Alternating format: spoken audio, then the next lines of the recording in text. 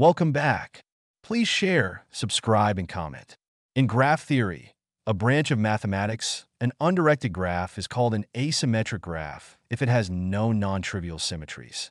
Formally, an automorphism of a graph is a permutation P of its vertices with the property that any two vertices U and V are adjacent if and only if P, U, and PV are adjacent.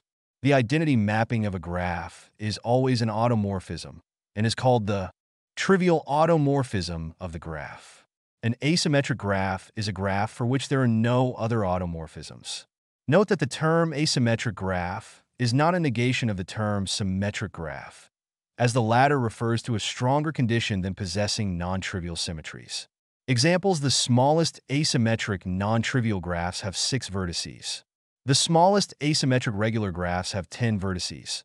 There exist 10-vertex asymmetric graphs that are 4 regular and 5 regular. One of the 5 smallest asymmetric cubic graphs is the 12-vertex Frisch graph discovered in 1939.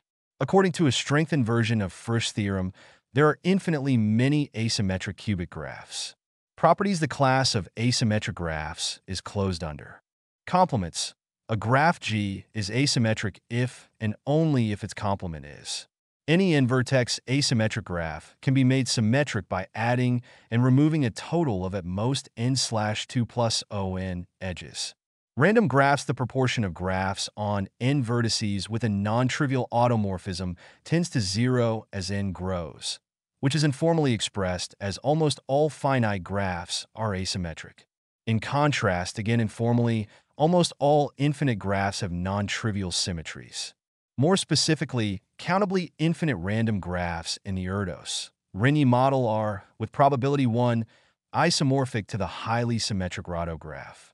Trees: the smallest asymmetric tree has 7 vertices. It consists of 3 paths of lengths 1, 2, and 3, linked at a common endpoint. In contrast to the situation for graphs, almost all trees are symmetric.